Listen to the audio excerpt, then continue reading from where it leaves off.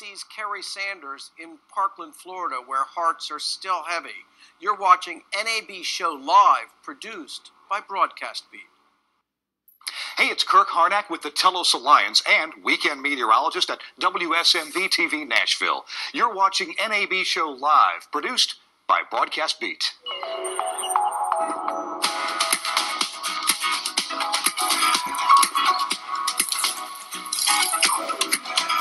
Live from Las Vegas, this is NAB Show Live.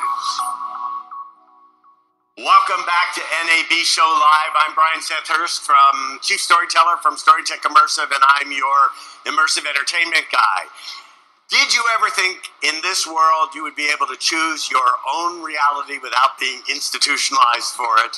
Well, right now we're going to talk about augmented reality, or as they say in New York, augmented reality. So I have four great guests who are augmented reality experts. I just want to say to my guests this morning, one of the first headlines I read was about augmented reality-enabled transactions. So, you know, making economic transactions in augmented reality, I'm like, now I'm starting to feel like my dad. I don't understand this stuff. Therefore, I'm never going to use an ATM in my life. That was my father. So I'm going to go down one at a time. We have Marcia Millett from AEMAS. We have Rosario Ballesteros-Casas from VR Americas. Josephine Muniz. Yes. From Candy Lab AR. Yep. Michael Kittner from Lively Labels. Yes. Great. Welcome all. Let's talk about what each of your companies does, and then we'll augment our own reality after that. Marshall. I'm with a company called AEMAS, and we're based in San Francisco. We were largely a computer vision, computer graphics workshop, and we've developed a lot of augmented reality, virtual reality tools. But our biggest push is for very human-centric, volumetric video, spatial video technology. Do you overlay AR with volumetric? Yeah, so we have absolutely our goal. First of all, for our audience, what is volumetric scanning? So volumetric came from LA a lot, and there's different ways to describe it. But the main idea is how do you reconstruct a space so you can actually move through it entirely. But now how do you take that from just a static thing to video, to a complete experience that you're walking through and can see from any single angle. In 3D stereoscopic? It's can be viewed on a display as 3D stereoscopic, but you're creating the content from reality as a full volume. And so I could, for example, just a boxing ring, if I capture a boxing ring in volumetric, I can take that and turn it around and see it from any single angle I want as a user, because you fully reconstructed it. And it's video, so it goes forwards, backwards in time. Okay, I'm still confused. But hopefully, I actually understood volumetric scanning is actually being able to capture the environment complete with its lighting and everything, and then being able to have a much more realistic experience by being in that. So obviously that's part of it, but not all of it. Yeah, correct. Okay, great. All right. Well, we are VR Americas. We are an augmented and virtual reality company working to unleash the potential of the brain using immersive technologies, a lot of analytics, and computer vision to train workforce for industries where there are many risks involved, like energy, utility, oil and gas, and those industries. Okay, I'm going to ask you to describe computer vision. Just so you know, I've been asked a lot of times, terms fly by, and it's like the audience doesn't know, you know, but they don't. So, yes, computer vision, please. It is a way to create inside of your device the skills for the computer, for the mobile, for the phone, to understand the world as our eye understand the world. So the computer, it's to get the computer to see as you see. Yes, and understand this is a table, this is carpet. Creating the context for the computer. Great. And is it combined with machine learning? Could be, but it's not necessarily needed. We can also use the digital model of the components to make the real object inside of the device. I'm just asking if it's like 3 steps closer to the singularity. No. Josephine. Yes, I'm Josephine Muniz, CEO of Candy Lab AR. We're a location-based augmented reality technology company. Our showcase product is AR Fuse that we're bringing to the world to developers so that they can create their own location-based augmented reality experiences. They don't have to be games. They can be any location-based AR experience that you want to create. Describe what a location-based AR experience looks like. If you've never experienced it, how do you describe it? If you've never experienced it, it's an experience of going from one location to the other to kind of get immersive content. You don't know what you're getting in most cases, but the story has been told by the developer, the game developer, a chief storyteller who wants a user to kind of feel an immersive experience when they go to a different location. Okay. Yes. So let me see if I can get an example. Yeah. I'm touring Rome. Yes. You want to tell me what I'm looking at, or you want to, if I hold up my phone, it actually could reconstruct the Colosseum in front of me so I could see what it looked like before. And it can tell you the story of the Colosseum. I think we can even bring it down to this show, NAB Live. It's a broadcast show. If you think about broadcast journalism and how you can make it more innovative, think about telling stories in locations. So if we have an NAB Live and people are in Vegas, you can tell them actual stories that happened in Vegas with a location-based augmented reality application. And you can do that with our technology. AR Fuse. Are you listening, Ryan Salazar? This might be worth the discussion. Yeah.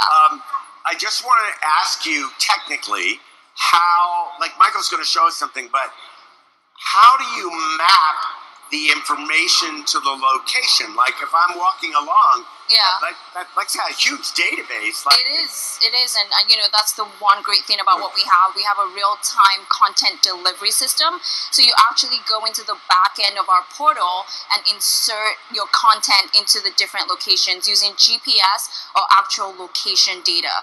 We prefer to use GPS, the longitude, latitude, rather than using address because we don't want to end up sending someone to the middle of the street. So if you use GPS, because you're using the mapping data from the government, you're putting them in the right place. Okay, so Google has mapped the world. Yes. So there's plenty of those photographs. Right. So do you combine that Google database? Like say I'm going to be at the Luxor. You don't have to go to the Luxor, acquire that data. You don't have to send people out into the field, right? You could just go grab any sort of reference photo of the Luxor, marry it to GPS, and when I turn up, even if I wanted to, if I was the Las Vegas Tourist Authority, I get a little bing on my phone that says, do you want to know more about this? Yes? Yes, or if you have the app on your phone and you're already within the experience and you know that, okay, I'm in the LA Tourist Live app, when you get to that location, you just open up the app and you're like, hey, I wonder what's here. And, you open up the app, the camera opens up and tells you that you're close to something. And directs you to that information. This is so much easier than I thought. Honestly, the developers, we do the hard work. On the consumer side, it's really easy. We already have consumers that are addicted to apps. I know I'm addicted to Instagram. So all you need is an addictive app There's to help get for people that there. now. Oh, I know. Not only that, but because of today's society, they managed to cut the steps in half. So you only have to do 6, not 12. Exactly. But we've made it easy for developers to get out there, use the technology, build the apps, and get users experiencing different AR experiences. Really. This is great. I mean, I know that there's heads-up displays for autos. Mercedes has a heads-up augmented reality display. I know Microsoft has a ski mask that has information and speed. There are motorcycle helmets that have that. Yeah. So that's kind of where it was in my head. Now I think about driving my Vespa through a volumetric environment, and I'm thinking, brave new world. You don't even have to. And I'm not even talking about Ready Player One. I'm talking about right now. Michael Kidner. Yes, glad to be here. Thank you. A man of many talents, and I know Michael from 360 cameras and rigs and VR rigs. But when we were talking, you said, well, I have a company called Lively Labels, and we're taking augmented reality into marketing. So I don't know how you're going to show that, but take your best shot. Well, what we'll do is I have a little video short to kind of show you how it all transpires in the real world with the AR world. But what's interesting about this is when we were out there doing a ton of research for our new 360 Penguin camera, we were talking to a lot of the consumers and trying to find a real affordable solution. Well, during that study, we discovered that a lot of people have these nice product boxes, and they want to be able to tell a story, kind of like My Brother's Keeper, it's telling a story about what's behind. So what we decided to do is create these little mini short stories that live on product boxes. So, for example, we have a little video coming up here, and it's going to Okay, Steve. kind of cue that up for us. So, and basically what this little video is about is how an individual can walk into a grocery store and literally kind of look at a particular box and watch it come to life. So if you notice, with a phone, you can see the little blueberry dancing around on the box. So it kind of gives a little story. Now you can add audio to this. You can add video to the, video little animation pieces. But the trick is to be able to lock that right onto the box and stay with that individual. So as you're looking at all the different products on the shelf, if I was going to buy a product there, which one do you think you would buy? The one that's animated. I don't mean, I'm from South Jersey, so blueberry's a big deal where I grew up. But how is it that you're going to get consumers and modify behavior to get them to walk through the store and actually hold their phones up so they're looking for this? See, that is the trick. It's another part of how do you work with people, how do you develop that audience to explain them through that. Like here's an example. I open up the refrigerator door and my blueberry comes to life. You guys should be talking. Yes. What I see now is, and frankly, this technology has been around for a while, but I've not seen the animation like this. But for you to determine, like if you guys played together, there would be more value for the consumer. Right. You would come up with a reason for why they would want to hold up their phone and walk through the store. Yes. I hate the word gamification, but perhaps that's it. But something like that. I want to go to Rosario for a minute because we have I know we have 4 pieces, so I'm just going to ask Steve to run them one after the other. Okay, that's fine. And then you can tell us what we're talking about. Okay, Steve? Okay, big part of the play, I think, is to make the people feel comfortable using augmented reality as part of it. The interesting thing is that, as well as virtual reality, augmented works like our brain perception. 360. It means we are not anymore talking about flat things, flat content. And our brain is that way. Oh. Then, even when our main application is the training, we are also helping the industries and the companies to try things. We were just launching for Telemundo, NBC Universal, something for the World Soccer Cup. Okay, we have 2 clips, 2 That's video one of clips. those. So let's run one clip first and let Rosario explain that. What are we watching? This is what we did for Telemundo and the World Soccer Cup. That was just the launching of the campaign. There will be one content every week, and it's using social networks. That way people will use what they are really using every day. The game card that they're standing on? That's the album with the stickers for the World Soccer Cup. Okay, so that is something that comes out every year that people are used to acquiring? This is just a campaign for the World Soccer Cup. It's very Hispanic. It's important for So people are used to that. They love that. We love that. Yeah. Then we are taking advantage of the movement of the soccer to make the people aware of the augmented reality and the possibilities with simple things. That way they will try, they will test, and then we can move them to where we want them to be. Okay, we have a fast 5-second clip. This is also showing the same thing. All right, so now we've established a few user cases, and I have to say, frankly, years ago I worked with Tim Kring on Conspiracy for Good, and we were using augmented reality with Nokia when it was Nokia that was still doing phones. That sort of became, what that turned into was Ingress. And Ingress was this game that was played by millions and millions, probably still is, of people around the world, but was kind of underground until Pokemon Go came. So do you think Pokemon Go, Marshall, do you think Pokemon Go has done anything for AR, or it came and went, or?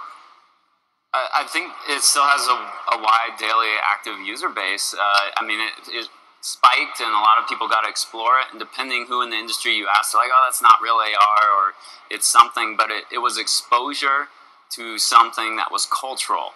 So when you're talking about that action of asking people to do something with their phone, it absolutely proved that people will not only do it, they'll almost do it obsessively if it's the right thing. So, in VR, a lot of what's sending VR forward is working with established IP. Yeah. So people recognize Star Wars, they'll run to the void to play in Star Wars. Well, and you said something in the last section, and VR translates, we're connected as far as industries. You still have to tell a story. Yeah. And AR has two things it needs. Is one, you're watching media, so it still has to be emotional and tell a story. But two, there's an interaction. There's a mechanic that has to be successful for the user. And so focusing on those two, I think, makes successful augmented reality happen. But IP and talent, if you've got real people, noticeable brands, it's really attractive right away. So you have Apple's AR kit, which I just witnessed on my upgrade. I had no idea what it meant. It said the Apple AR kit was upgraded, and I'm like, I don't know what that means, but good. We've been hearing a lot of hype about AR for like the last year. As a matter of fact, before MR, which actually is combining AR and VR, before that, you kind of had like two camps, and people were like, well, all the money's going to be in AR because that's going to move a lot faster than VR was moving. And so I want to ask, what do you think the barriers to entry are on the consumer side for people to start using AR? Not just from a story point of view, but from a utility point of view, like in their day-to-day lives. What are the barriers to that, Josephine? I think it's the content. I think what we're finding is right now AR is only being seen as games because we saw Pokemon Go and now we know Harry Potter's coming out. So in people's minds, they think augmented reality is really only tied to games. But the truth is it isn't. It can be tied to everyday lives, and the experience can start in someone's home and then end wherever they end up, whether it's the mall, whether it's their friend's house. So I think it has to do with content and lack of content. And I think that's where we find that if we give developers more access to technology that allows them to create content and put content out there for the world, then we'll see this being used in everyday life. Rosario, you work with a lot of enterprise. Is it like in virtual reality right now, there's more activity on the enterprise side. There's actually more money on the enterprise side right now. Oh, yeah. Could the same thing happen with AR? Is it happening with AR? Yes, I really think so. Also, bandwidth and the relation between when to have it online, really online, and some industries that's a point there that we need to solve. But I really think it's very similar. Barriers? Well, a lot of the barriers is everybody thinks AR is gaming. So just like what you're saying earlier. So this is part of the reasons why during some of our research we realized well, how can we take the gaming out of it and really show it with products and stuff in real life? For example, we've been working with some high-end like Siemens and Dresser-Rand, and they're really high-end, turbine manufacturers. And they said, well, Mike, how can we apply what you're doing with labels to something that we're doing in a real world environment? Well, what they can do is, and some of the things that we're experimenting with is a lot of products or valves, they all have labels on them some sort, so that the technician can actually go out, show the phone on it, and it would say, this valve should be operating at this level, this is the flow of the water, because a lot of the times you look at something and is the gas going this way, is the air going this way, what are the dangers and stuff, and AR literally allows you to mix your story, like what you're talking about, with realism, and then map it to that object. So it's powerful. So I'm going to take what you just said, and I'm going to go to you, Marshall, because now I'm thinking, I have seen some of the videos with the training and it looks like Google Glass, maybe Magic Leap will be doing this, and we haven't even talked about that, all those billions of dollars that have gone into that. But could you combine volumetric and AR for training exercises for the military, for engineering, and how would that work? Yeah, absolutely. So going back to the point, which is what are the barriers to entry here, I think, right now you have to make content. If you're doing 3D and putting it into AR, you're creating that content. And the majority of it has been fictional Whereas media kind of doesn't work that way in general. You take a camera, you shoot a thing, and you have it. So how do you take real life, convert it to that 3D, and be able to utilize it? So all of a sudden, if you can do that, from sports training to medical, happens pretty instantly, and the data becomes something you can utilize in an augmented reality experience. Boy, you know, the mind just goes crazy when you start to think of the applications, like, and I'm sure they're doing it in golf. I'm sure Callaway is there, where you actually see the arc of the ball in your glasses, and you see what you're doing wrong, and yeah, that ability to completely explore that moment, it changes media entirely. Because you would be able to see all the angles of your form. Yeah, so you yourself, you personalize it. So the largest barrier we've seen is how does it matter to you, to anybody that's just out there anyway? Why should you care? Yeah, why should I care? And the main way media is working is selfie, right? I'm selfish. I'm taking a picture of me in front of something. So how do I get me into AR?